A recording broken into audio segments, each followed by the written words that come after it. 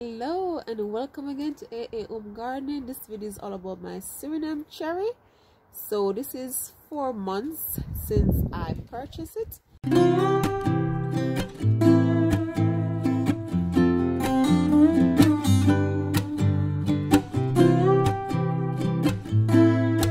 Let's see what's in the box. A delivery. It says fragile. So it's gonna be something nice, I think, from a garden. Let's see. Let's do the reveal together. So this just came to the post. Today is the 18th of February. We're still in the heart of winter. Let's see. Oh, it's so tiny. Is it gonna survive? It is super tiny. Oh, I thought it was bigger. Look how tiny it is. Let's see if I can get it out. It's a very tiny plant. Oh no, it's super tiny.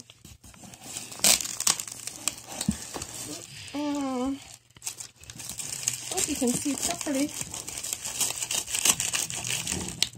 It's all taped down, so the soil is intact. I would say packaged properly. I was expecting a big plant. And then there is the plant. Oh, it is so tiny. Can anyone guess what it is? Leaves are healthy. Let's take off these off it. This is my Surinam cherry. So this is my little cherry plant, my tropical cherry. Hopefully when spring comes around it will grow into a massive plant. Look how tiny it is. So this is my little tropical cherry plant. I wanted Barbados cherry. I still haven't got all of that one yet. So this is my next best bet. So it's well packaged. The soil is still in. The compost haven't spilled. The leaves is intact. And it seems to be okay. So there's my little tiny little plant. Well wrapped.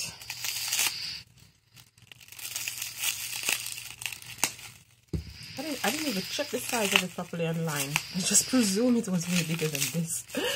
I should have known to check these things when I buy it online. I always get caught out sometimes. I just saw it, and the fact that I don't normally see these tropical cherry as a seedling, they're normally seeds. So to be honest, when I saw that it said plant, I just clicked buy. I didn't even bother to double check because I've been looking for these tropical cherries for a while. And all I could find was some seeds. So when this actually came up as plant, I just clicked the buy button and I didn't even check the size of it. But it's well wrapped up and I really don't want to damage it. So I take my time, take it off. Oopsie daisy. This thinking is total. I don't want to damage the poor little tiny plant that's there. Take this out, probably. That will help. Take off the little baby.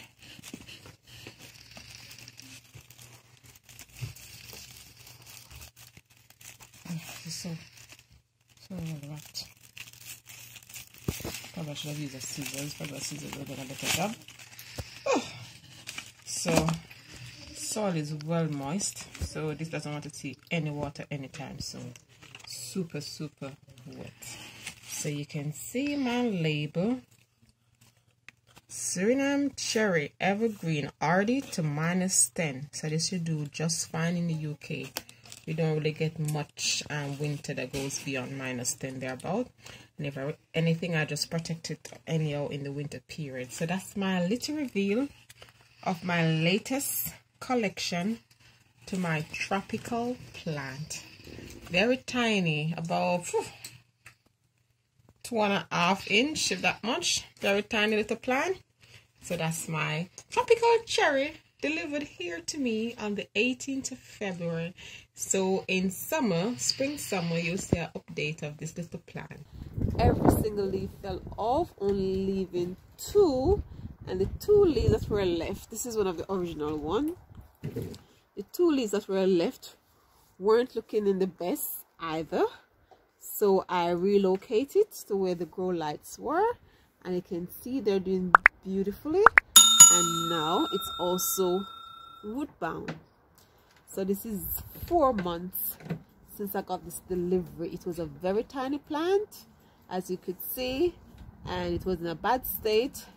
I've nurtured it and it have grown on beautifully, and now I'm going to repot it. So I'm just going to put it in this size container. I think this is a 3-liter container. Is it? I think so. 3 liter. Then I'm just going to squeeze it out. I'm looking forward to my tropical cherry here in the UK. You know, the vitamin C and the antioxidants level are so much higher than the normal cherries that we have here.